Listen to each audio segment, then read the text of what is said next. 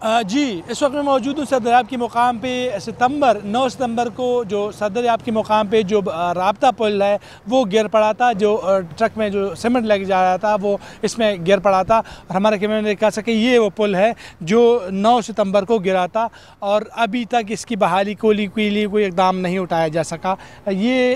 رابطہ پل جو ہے گر پڑا تھا ستمبر میں اور دسمبر تک اس کے لیے کوئی اقدام نہیں اٹھایا گیا، جو پروونشل ہائی وے اتھارٹی ہے اس حوالے سے کوئی اقدام نہیں اٹھایا جا سکا۔ افسوسناک بات یہ ہے کہ جو پشاور اور چارسدہ کے مابین لوگ جو ٹریفک کے لیے استعمال کرتے ہیں، جو پشاور سے چارسدہ آتے ہیں، چارسدہ سے پشاور آتے ہیں روزگار سلسلے میں، ان کو سب سے بڑا مسئلہ ہے کیونکہ صبح سویرے بہت زیادہ رش ہوتا ہے اور یہ ایک ہی سنگل پل پہ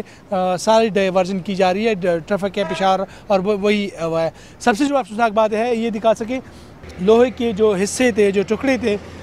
4 مہینے سے ابھی تک یہاں پر پڑے ہیں، اس کو اٹھانے کے لیے کسی نے زحمت ہی نہیں کی۔ جو متاثرہ حصہ ہے یہ یہاں پہ پانی میں پڑا ہوا اور زنگالود ہو رہا ہے۔ لاکھوں روپے کی مالیت کا یہ لوہا ابھی یہاں پہ زنگالود ہو رہا ہے، کسی کو اس حوالے سے کوئی اقدام نہیں اٹھایا، نہ اس کو نکالنے کے لیے کیا گیا ہے، نہ اس کے رابطہ پل کو بحال کرنے کے لیے کوئی اقدام اٹھایا گیا ہے۔ اس حوالے سے سب سے جو بڑا مسئلہ ہے، جو لوگ اس ٹریفک سائٹ کو استعمال کرتے ہیں ان کو بہت مشکلات ہے، اور وہ حکومت سے مطالبہ کر رہے ہیں کہ جو رابطہ پل ہے اس کو بحال کیا جائے تاکہ جو ٹریفک کا دباؤ ہے وہ کم کیا جا سکے۔ جی